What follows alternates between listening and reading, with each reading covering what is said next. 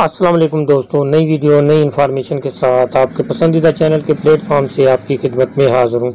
दोस्तों, आज की इस वीडियो में मैं आपके साथ अहम तरीन खबर शेयर करने जा रहा हूँ, जो कि पंजाब के मुलाजमीन के हवाले से और रिटायर्ड मुलाजमीन के हवाले से, जो कि ग्रुप इंश्योरेंस के हवाले से जानना चाह रहे हैं।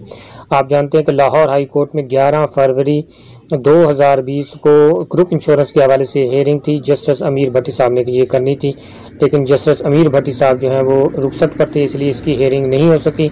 और अब दोस्त जो पूछ रहे हैं वो इसकी नेक्स्ट हेयरिंग का पूछ रहे हैं। तो आपको बताता चलूँ कि नेक्स्ट हेयरिंग जो ग्रुप इंश्योरेंस के हवाले से रखी गई है, ये 6 अप्रैल 2020 रखी गई है। 6 अप्रैल 2020 इस हवाले से फ़ाइनल आर्गूमेंट्स अभी मुतवक्की हैं इसी डेट को, और आर्डर भी इसी डेट को मुतवक्की हैं।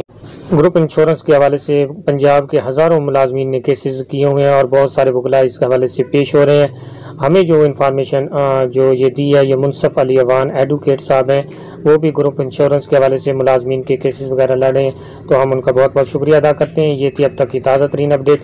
उम्मीद करते हैं आपको ये इन्फॉर्मेशन ज़रूर पसंद आएगी। पसंद आने पर फिर चैनल को लाइक शेयर और सब्सक्राइब करना ना भूलिएगा। अल्लाह हाफ़िज़।